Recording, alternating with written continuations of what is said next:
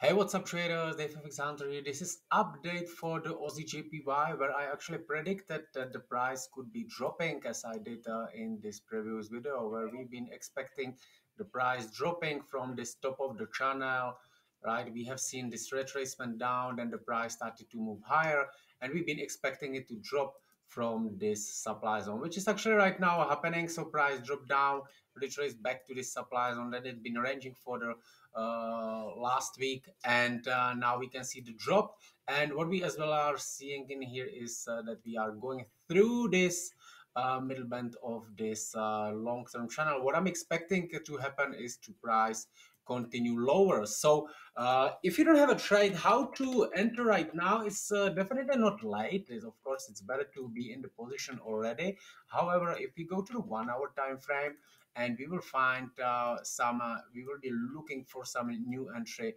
What we want to see is some sharp movement, some point from where could be the price dropping. And I'm thinking that we can see this beautiful level, which is this one, right? So first of all, we have this POC. So here is the where the price was traded mostly. So this is the POC level. I like this level to use it as a middle band or middle band as something like a middle level of where was the accumulation, or in this case distribution, as the price was taken up and market makers has been distributing their positions, right? So they've been basically offloading their positions, and where is the middle band of this is around this level, right? So if we take it exactly into that level, is here.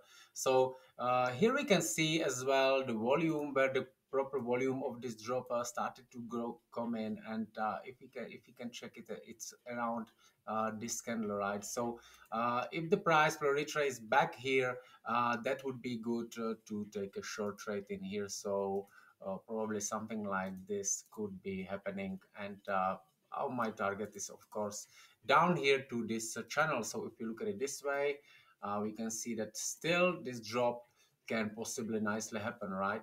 So what will most likely happen is that, as we can see here, is this equal lows creating now, and maybe some traders are taking the longs, right? So what could probably happen is that the price will simply break this, and then it will retrace, and then it will drop down, right?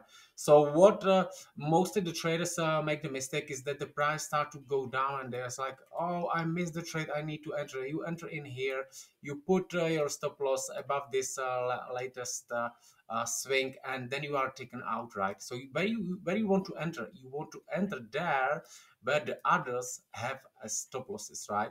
So yeah, this is definitely not the investment advice, just the education. Think how to trade, and I wish you good luck. Bye bye.